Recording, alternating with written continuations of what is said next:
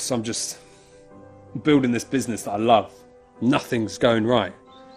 Everything I try, I just keep tripping over. And I keep thinking to myself, I can't do this anymore, you know? Come on, Jemima, come here. Yeah, yeah. Good girl, come on. Keep crawling. Yes, keep going. Yeah. In front. Well done. It's funny, isn't it? What was funny? When a child's learning how to walk and falls down 50 times, it never stops and thinks to itself, this isn't for me. Just now you were helping your young daughter get back up. You were telling her to keep trying.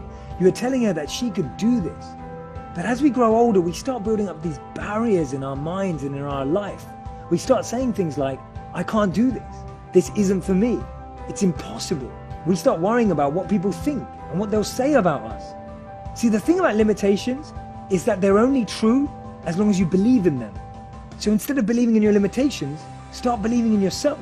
I used to worry about the labels other people put on me until I realized that that wasn't them, it was me. And that's why we need to move away from all these limitations and barriers and start to fail like a child. We need to learn to fail like children. Children fall over, get back up and start walking. You've done that, I've done that, we've all done that. And that's the same in life.